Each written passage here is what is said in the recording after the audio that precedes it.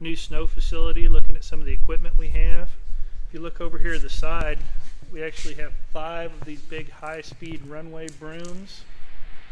These have a large rotating brush head on them that will sweep the pavement down to basically clear pavement.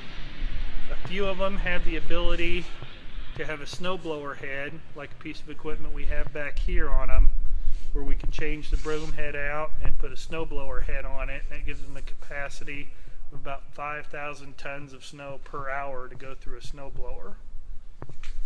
We have 2 de-icing trucks. The booms will fold out to 50 feet and they'll spray our chemical down on the runways. It'll prevent the icing from happening.